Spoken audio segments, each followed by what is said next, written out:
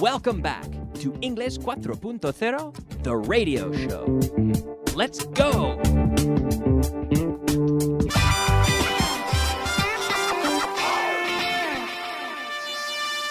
Advanced. Hello, ladies and gentlemen, and welcome. Welcome to the last show. This is it. This is the, what do you want to call it? Let's call it the electrifying conclusion of the course. I think that sounds like an exciting name. It's very exciting. It's electrifying, and it is the conclusion. Things are coming to an end here today in class number 195. This is it. This is the last portion of the very last class. So I want to thank you very much for listening, for paying attention, for studying, for working hard through all this, as I know you have. It's been a tremendous effort. But we do have a few things to do today, including our review. And speaking of the word hard, that's a word we're going to talk about, difficult as hard. To say something is hard, it's been a hard course. It hasn't been easy. It's been a bit difficult. It's been a bit hard. So we use hard as a synonym for difficult. Was this course harder than you thought? Maybe. Yeah, Kyle, it was a bit harder than I thought. Maybe it was harder than you thought. I think it was harder for me. It was hard as well. Well, it has been hard. It's coming to an end now, but it's been a hard course. It's been difficult for me every day to come here. Well, not that it's difficult to come here every day, but it's been a long course. It's been a lot of classes. 585 segments. 585 classes. Okay, 195 classes for each level, but for 3 levels, it's 585. So it's been a lot of work. And, well, I don't think I would say it's been really hard, but it's certainly been a challenge for me. So if we say something is difficult, we can also say it's hard. Something is hard to do. I think Chinese is much harder to learn than English.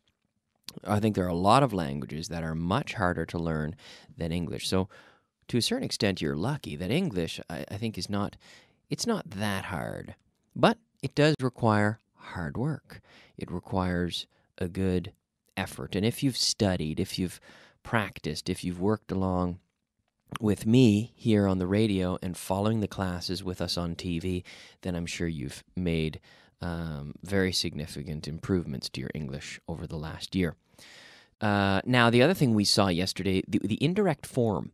So indirect forms, and this is something that even very, very high-level students have problems with, have trouble with occasionally, and the word order, how the word order changes when we switch from a direct to an indirect form. So let me ask you some questions, and I want you to say, I don't know. So, for example, where did you leave the report?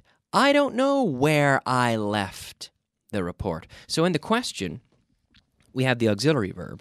Where did you leave the report? In the past, where did you leave it? I don't know where I left it. Okay? What was the problem with the computer system? You can say, I don't know what the problem with the computer system was. Right? With the verb to be at the end. I don't know what the problem was. I don't know what the problem with the computer system was.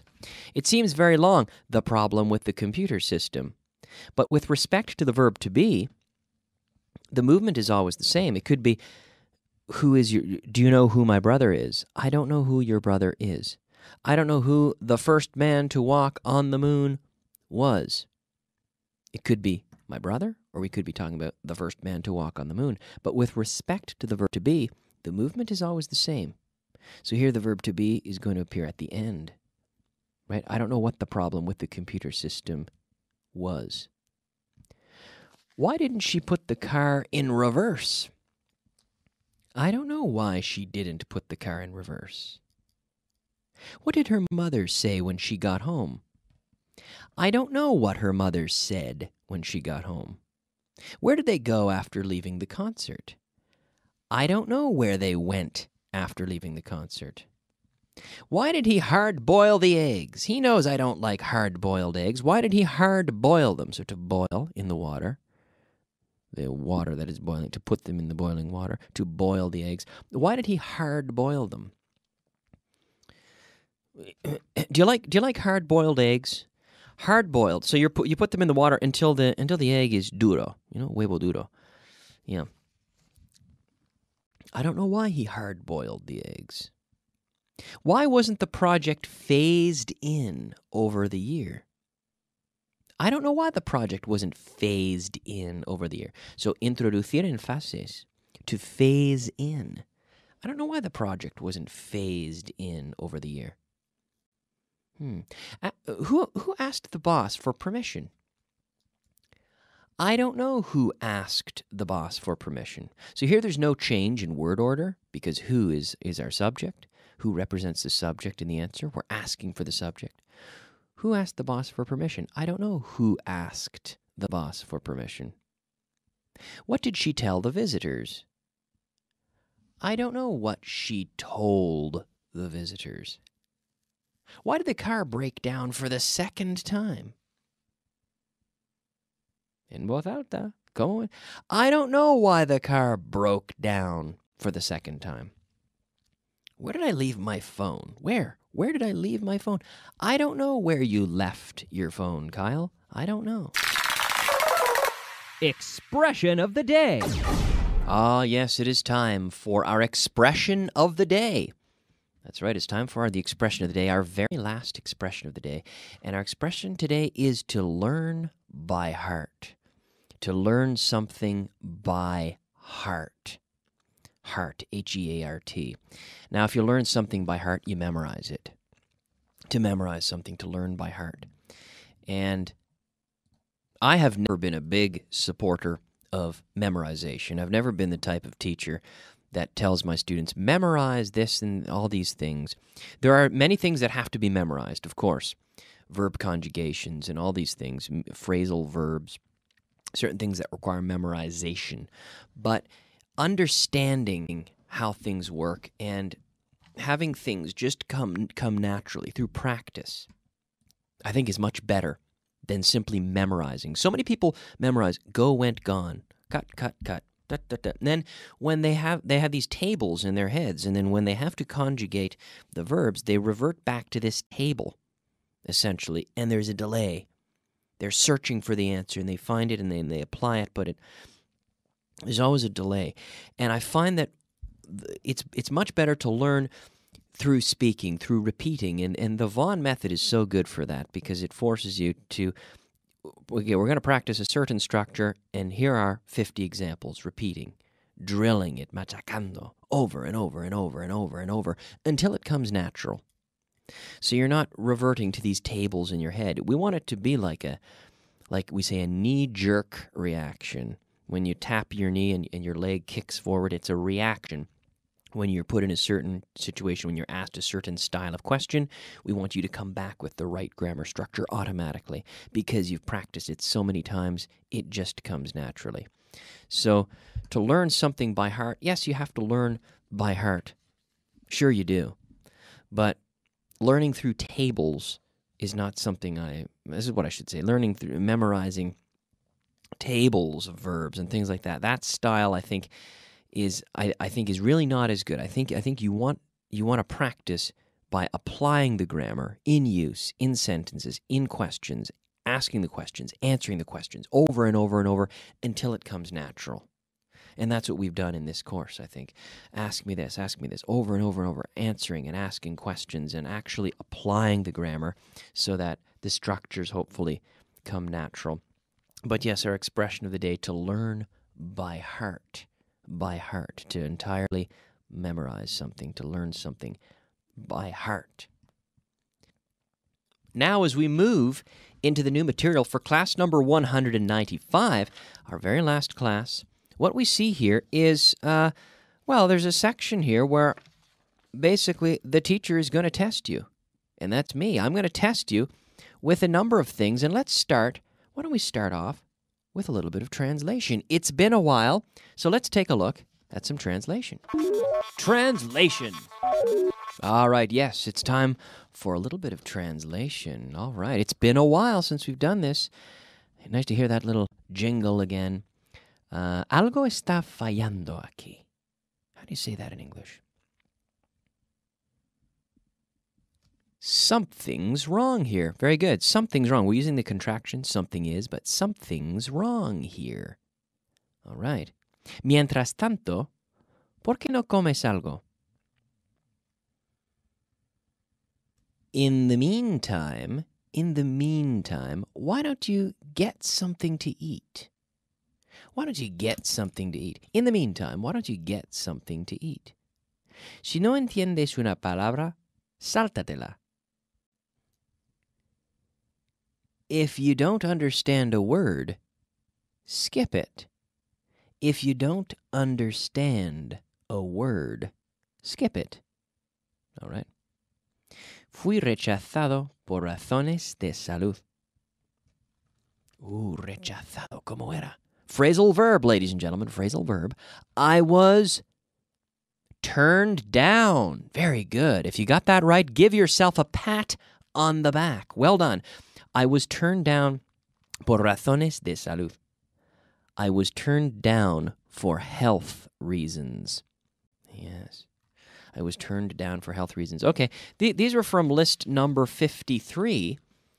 Let's try another one here. Let me flip away here in my book. Yes. This is straight out of the book here. ¿Cómo es el tiempo en Canadá en verano? I can answer that question. What's the weather like in Canada in the summer? In the summer, right, with the article. What's the weather in Canada like in the summer? Very good. Well, it's good. It depends on the region, of course, but Canada has beautiful summers. I recommend you go there sometime in the summer. It's very, very beautiful. Canadian summers are fantastic. Yes. So there you go. We've just seen 5 sentences of translation.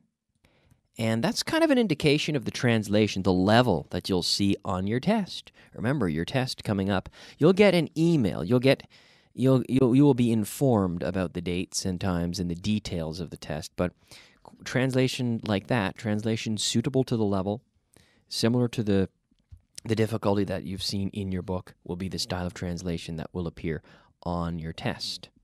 All right? Let me just ask you a few random questions here. Would you rather have a motorcycle or a scooter? ¿Cómo? Yeah, maybe you weren't expecting that. Would you rather have a motorcycle or a scooter? Oh, I'd rather have a motorcycle. Would you rather live in an igloo or a mansion? I'd rather live in a mansion. Would you rather be a drummer or a guitarist? I'd rather be a guitarist, maybe. I think I'd rather be a drummer. I play the drums a bit, and I enjoy it. Yeah. Would you rather have a kilogram of gold or a kilogram of diamonds? I'd rather have a kilogram of diamonds. Now, why? Why would you rather have a kilogram of diamonds? How do you say porque vale más? Remember this one? Because, very good, because it's worth more. Not it's more worthy, ni nada así. No.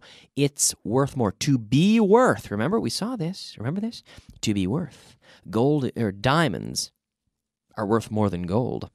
So I would rather have a kilogram of diamonds than a kilogram of gold because diamonds are worth more, right? All right, yes. Okay, well, there are lots of questions I could ask you, but we're going to run out of time, and I want to move on because I want to take a look. We still have some vocabulary, so let's take a look at our vocabulary of the day. Vocabulary of the day. All right, ladies and gentlemen, it is time for the vocabulary of the day, our very last, our final 5 words of vocabulary for the whole course. It's hard to believe, isn't it? Mentir. Mentir. But I'm not doing this now. I'm not lying. To lie. Or to, everyone knows lie, but what else? Fib. F-I-B. It's like a little lie. A fib. The verb to fib. Mentiroso. Fibber. If someone fibs, they're a fibber. F-I-B-B-E-R. Gafar. Gafar.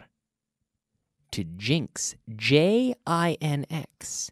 He jinxed me. I was going for the final shot in the basketball, and he jinxed me. J-I-N-X. Y gafe. is, of course, a jinx, J-I-N-X. So the verb to jinx, gafar, to jinx, and gafe, jinx.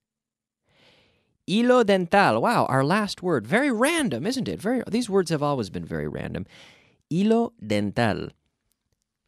Dental floss. Now, we don't say dental thread. No. Dental floss. F-L-O-S-S. Dental floss. Dental floss. And we have the verb to floss. My dentist always tells me I should floss my teeth more often. He says, Kyle, make sure you floss your teeth every day. And I don't. I should, but I don't floss my teeth every day. I have dental floss in my house, and I floss occasionally, but I don't floss every day. Well, ladies and gentlemen, we have 2 minutes left. So I'm going to start to wind down the program, but I want to thank you so much for listening, for joining me for all of these shows. It's been 195 shows, but now in each show I did 3 levels, so it was really 20-minute programs. I have done 585 20-minute programs. So I want to thank you very much for listening.